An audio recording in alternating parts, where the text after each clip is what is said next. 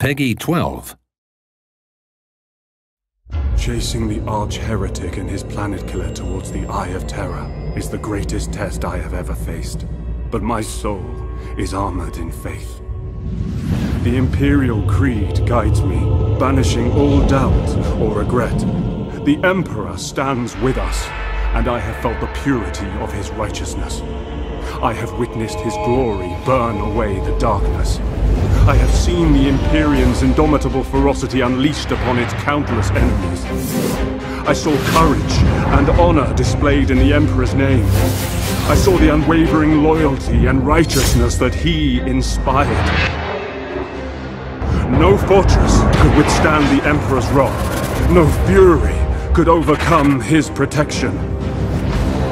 The Emperor's light cleanses even the darkest corruption, sunders even the strongest curse. His glory brings salvation to those who embrace his ideals. Even the fallen are offered a chance of redemption in the Emperor's service. Through death, sacrifice, duty, honor. These are what the Emperor requires of us.